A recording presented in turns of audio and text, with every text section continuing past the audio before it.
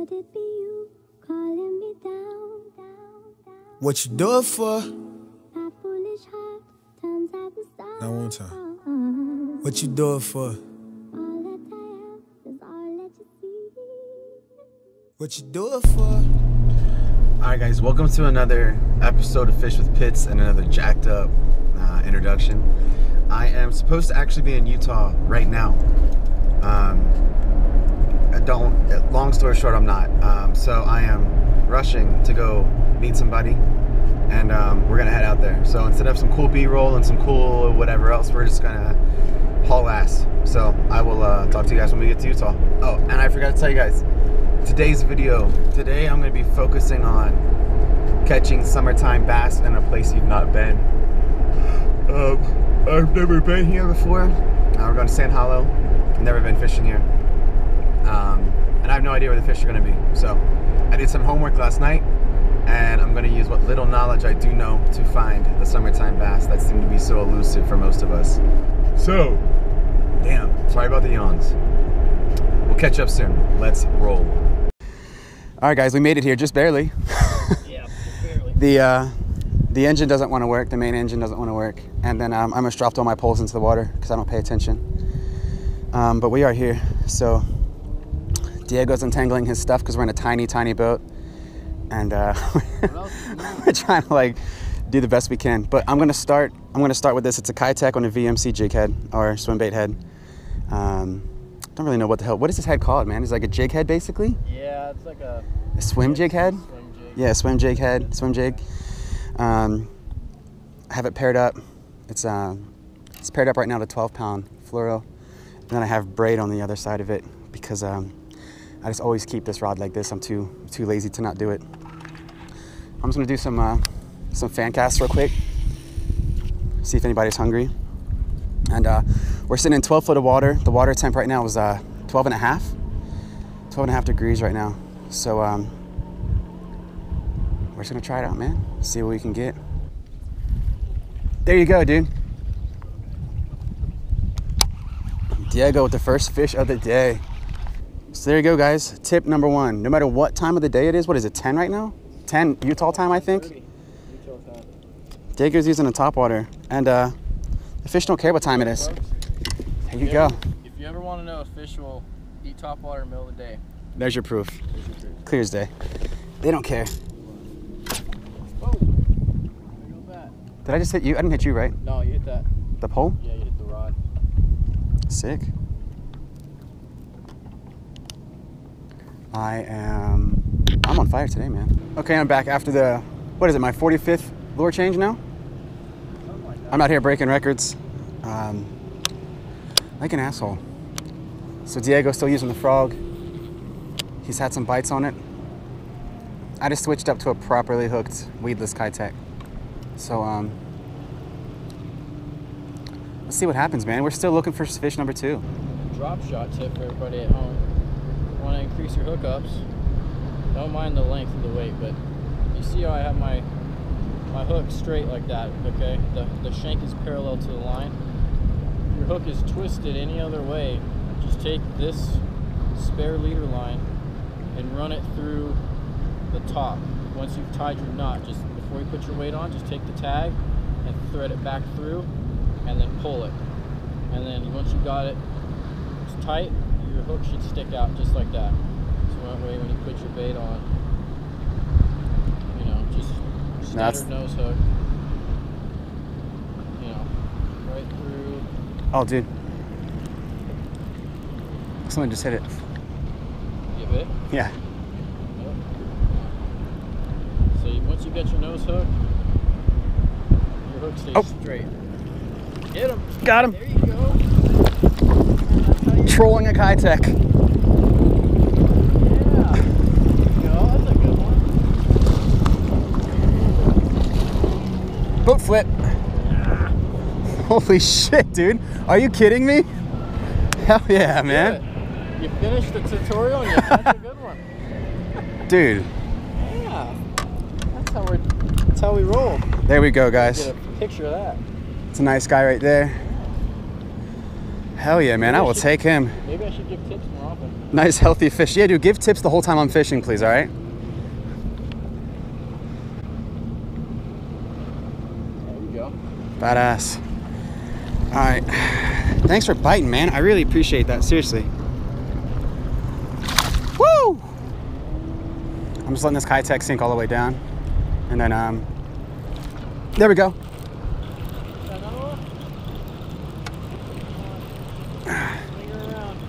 Hold on. Yes. Dude, dude, they're hitting it on the drop, bro. Seriously. Yeah, number 2. Oh. Dude, he popped himself off. Look at that hole in his face. Oh, yeah. This little guy eating. He's doing good, man. All right, finally found some fish. That's what I was trying to say before that fish bit. Is I'm just casting this Kitech and then letting it drop. And then bringing it back up from the bottom. It looks like there's a mixture of grass and a whole bunch of other random crap down there. And I think these fish, it's just a lot easier for them to hang out in that. Nice, dude. Oh, Diego with the fatty.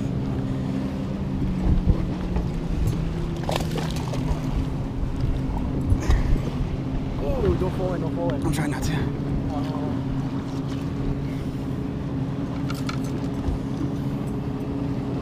What is that on?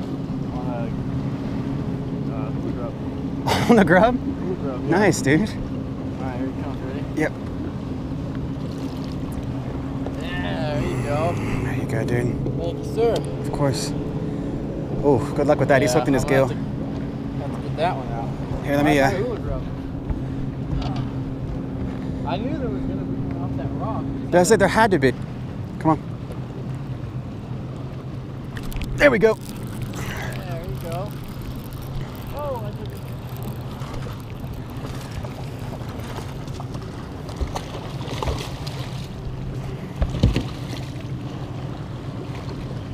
Ah, sick. Oh, dude. Oh, that thing's gone. Oh. Dude. Oh, man. I don't know if we're going to... Oh, let's see. Yeah, I'm sorry, bud. It's another good fish, though, from Yeah, picture. Sand Lake, or Sand Hollow, wherever the hell we are. Dude, that's a good fish. Let me try to, let me just make sure we're not gonna crash into shit. Dude, Diego's another healthy fish. Good shit, man. Awesome. Awesome fish. All right. Ready?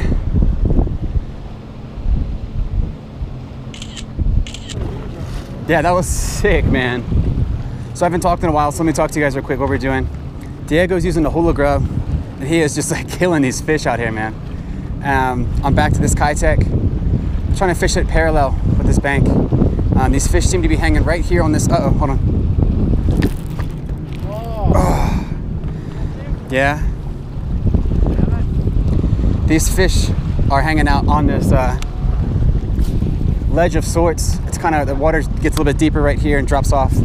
But these waves are pushing all the phytoplankton in, which are pushing in all the small bait fish, which mean the bass right now are having a smorgasbord. So it's midday-ish, I don't know, it's 1-ish.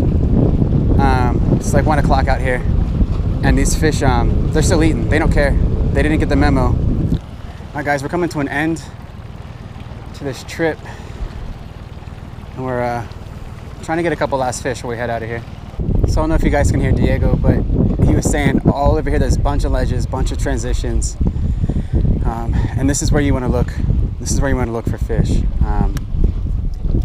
He said basically it comes down to fish want places to hide and they want places to ambush. And this is where you're going to be able to find a lot of fish just hanging out, looking for a meal. Diego has been a pro today with his hula, what's it called? The hula grub. He has just been absolutely slaying these fish with his hula grub today. morning, guys. Welcome to another episode of Fish with Pitts. Hopefully you guys enjoyed yesterday's episode with Diego. For those of you guys who haven't seen it yet, I went to Sand Hollow in Utah, which is a place I've never been before. Me and my friend Diego fished from 10 a.m. until about 2 p.m. So the worst possible time for summertime fishing, especially. The water temperature was high 80s, low 90s in all the areas that we went out there. And we still managed to pull around 14 fish. 10 were his, because he's a much better fisherman and has much better knowledge than I do. But we really used our knowledge. We only used the graph to check on depth and safety. This is a rental boat, and the water levels change out here in the desert so much. So we wanted to make sure we weren't buzzing down a strait or buzzing down the coast and then hit a sandbar that's 2 feet deep when we were just in 30 feet water. So anyways, enough about yesterday. Today we are at Lake Mojave. We're going to Lake Mojave. I'm actually in Boulder City, Nevada right now. We're going to Lake Mojave. So that's fed by Mead. Mead dumps the water into Mojave through the Hoover Dam. The Hoover Dam has it at around 57 degrees is what the water temperature is out there. So when it comes out of Hoover Dam, it's 57. So I'm hoping that when it hits Mojave, that it will be, I don't know, I'm hoping mid-70s as opposed to high 80s yesterday. The fish were just so sluggish. When it's high 80s, the fish don't really want to eat that well. So we're gonna head out there. We're gonna see what we can find. Same thing, we'll use the graph to check water depth, water temperature, stuff like that. But I won't use it to try to find fish, because that's not fair, because a lot of people, one, don't have a boat, and two, they don't have a graph. So we will rely strictly on our knowledge, and we will look for fish where we typically do. So I'll be talking a little bit more today, trying to walk you guys through my thought process and what I'm doing. So yeah, man, let's go find some fish. I always appreciate you guys watching and commenting and sharing. So thank you guys so much that have been with me since I started this channel just a few months ago. I haven't really exploded yet, but I have received a lot of love and more subscribers than I thought I would have already. So thank you guys once again for just sticking through some of these videos. I know I'm not the best at filming and things like that yet, but I'm working on it. So anyways, let me shut up and wait for Chad to show up. We're gonna grab some food at McDonald's here, and then we're gonna head to the lake. So I'll see you guys on the water. Stay tuned. All right, guys, so we made it to Lake Mojave right now. We're actually still in the Colorado. Mojave's behind us. We are going to try to chase down some smallmouth. We're probably gonna catch some stripers too with the action that we've seen so far this morning. This is my buddy Chad. He's here with me today. And yeah, so this is part 2 of the instructional video of trying to find these fish. So right now we are, I don't know, 50 yards offshore, 60 yards offshore, and it's only 8.5 feet. So it's really, really shallow. The water's really low. So we're gonna try to play it safer so we don't destroy this boat. But other than that, well, I'll have my GoPro on. I'm about to strap it on, and we're gonna catch some fish. Ready, dude? Let's do it.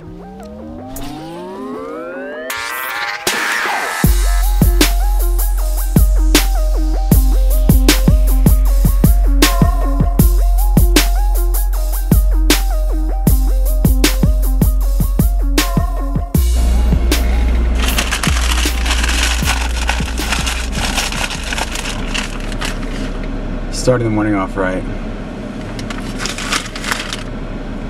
Some coffee. Yeah.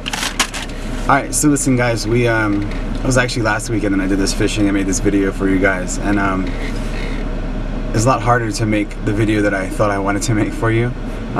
Day one was great. I got to go out with Diego. I got to go out with Diego, and man, we had a great time. He really taught me a lot. We tried some different spots out, what we did.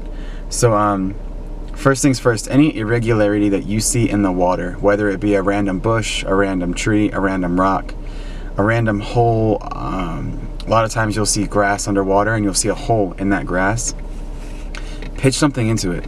You're not really gonna find the wrong thing to pitch, because if you pitch it in that hole 3 or 4 times and don't get a bite, switch or move on. There might not be a fish there.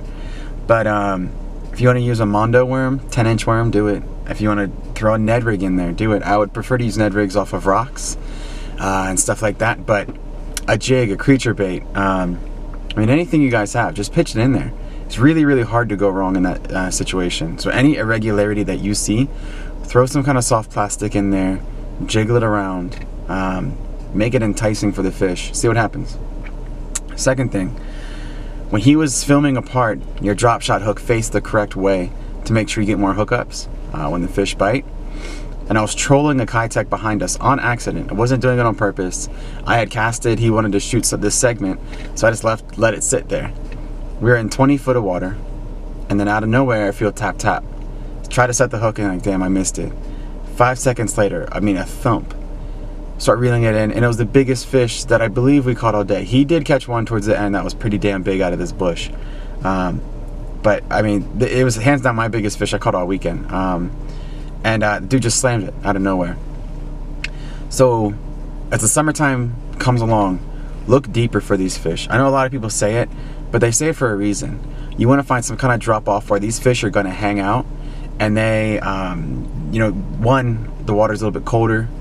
Especially if they're around grass, it's more oxygenated than the top of the water, because with the water being warmer, there's just not much going on up there. Underneath, you have more life, you have more aquatic vegetation, fish can hide, they can ambush, and you have more oxygen. But the bigger thing is the water's a little bit colder. You know, it's going to be in that mid 70s instead of 86, 87 degrees, which makes the fish sluggish, believe it or not. So in a situation like that, I like to throw some kind of weedless swim bait, because there's typically some grass down there. So throw a Kitech that's been Texas rigged on a underweighted hook, or you can throw a Kitech weightless. You can throw a fluke. Look up flukes. Flukes are really good. I advise you guys to check out Fluke Master on YouTube as well. Excellent fisherman as a whole, but he can teach you some crazy good things about fluke fishing. So in a situation like that, deep water, drop off, use a fluke. Later in the day, we found a rocky cliff. On that rocky cliff portion, I was throwing my swim bait. Diego was throwing his jig and bouncing it off of rocks and flipping it under rocks, and his drop shot. Excellent spot to do that kind of stuff. Same thing. Find irregularities. Throw things where you need to find them. I mean, throw things in spots where there might be fish. Let it ride, man. Hold on. You're going to get a bite at some point eventually. So any irregularity, throw a drop shot. Throw some type, same thing. You can throw a monster worm. He was using a hula grub on a jig head. That was incredible. I mean, every freaking cast, the kid was catching a fish. Anything that's going to resemble a crawl in an area like that, fish are going to smoke it, without a doubt, without a question. Also, in a situation like that, use a crankbait, bounce them off the rocks. You're going to destroy crankbaits doing this, and you're going to lose them. It's part of the game, man. Doing that kind of stuff is going to get a reaction bite out of fish. If you're banging it off of rocks where they're hanging out, you're going to get a reaction bite. So that covers that. Next day, we go to Lake Mojave. We thought we were going to have a great morning. The morning started out awesome. We could see some fish on the fish finder, but it was just absolute garbage. So just do your best, and natural colors don't really matter. It's what people say, match the hatch. If you're in a very highly pressured area, you want to match the hatch. But when you go to places big as Lake Mead, there are areas that are pressured, but right now I'm using clown colors, and fish are still biting these clown colors that I'm throwing around. So less worry about your color, more about your presentation and where you're throwing it. Because the best rule that I ever heard from somebody who's a lot better fisherman than I am is, if you throw bait where there's not fish, they're not gonna bite. Doesn't matter what the color is. So anyways, I hope that guys teaches you a little bit. Watch the video coming up. It's Saturday and Sunday, and you know, if you have any questions, leave comments. I will shoot a better version of this video later this year, but I hope you guys enjoyed what you see. And as always, thank you for watching these videos. Please start subscribing and sharing these videos with your friends. We're trying to grow the video channel more and more. So subscribe, share, and enjoy the video. Thanks, guys.